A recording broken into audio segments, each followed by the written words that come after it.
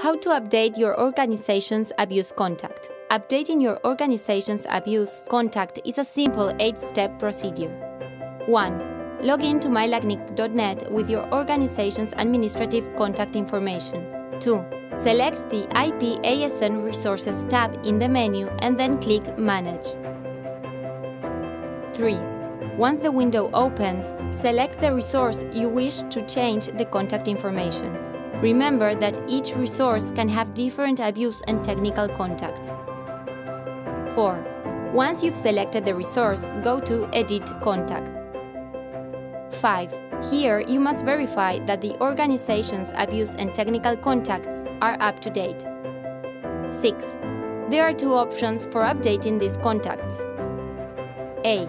Go to Search and select one of the contacts already on record for the organization by entering their ID, email address, or name. Once you find the user, you can define the role, either technical or abuse contact. B. Create a new user by clicking on the Can't Find the Contact tab and complete the required steps.